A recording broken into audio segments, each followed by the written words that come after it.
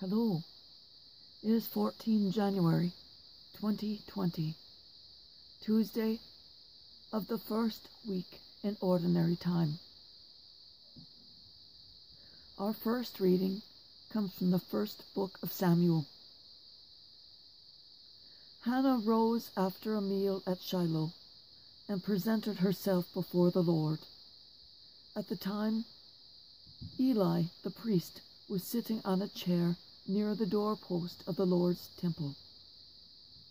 In her bitterness, she prayed to the Lord, weeping copiously, and she made a vow, promising, "O Lord of hosts, if you look with pity on the misery of your handmaid, if you remember me and do not forget me, if you give your handmaid a male child, I will give him to the Lord for as long as he lives.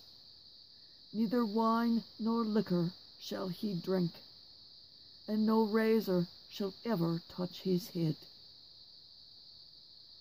As she remained long at prayer before the Lord, Eli watched her mouth, for Hannah was praying silently.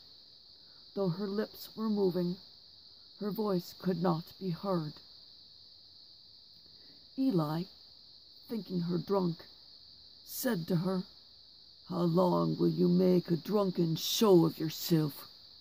Sober up from your wine."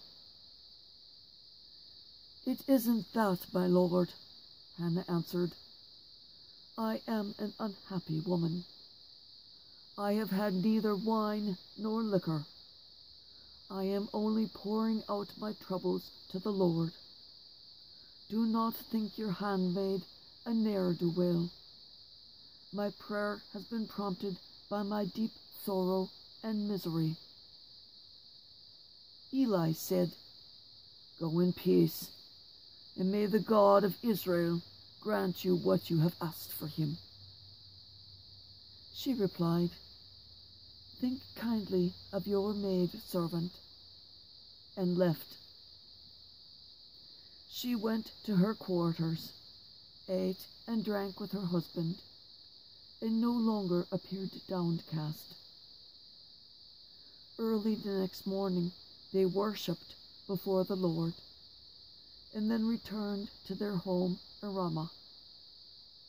When Elkanah had relations with his wife Hannah, the Lord remembered her. She conceived, and at the end of her term bore a son, whom she called Samuel, since she had asked the Lord for him. The word of the Lord. Thanks be to God.